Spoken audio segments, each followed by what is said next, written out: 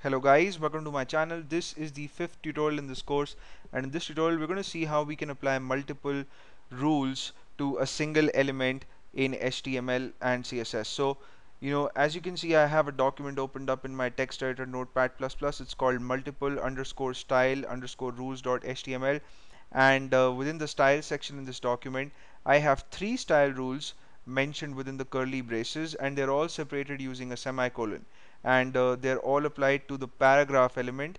I mentioned a P here, and within the body section I've got an H1 level heading which has the text "What's up, dudes?" and within the paragraph tags I have the text "A quick brown fox jumps over the lazy dog."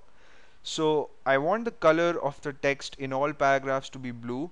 I've changed the font family to Vivaldi, which is a cursive font, and I've also set the background color property with a value orange. And we're going to explore each of these properties in later tutorials, but for the timing I just wanted to illustrate how you can have multiple style rules within the curly braces and have them applied to a single element, right? So I'll make sure this file is saved. I'll go to the folder where I have it, and I'll open it in my browser, and this is what I see.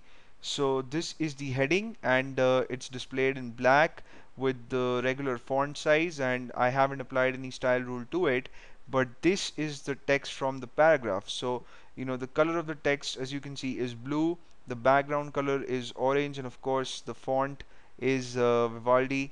It's a beautiful font, and you could change the font, and as I said, we're going to explore that property in some other tutorial. So that's it for now. This is all I wanted to show you guys in this tutorial. I'm going to see you in the next video in which we'll explore more CSS, and you may subscribe to my channel if you haven't already. I'm going to see you soon. Till then, take care.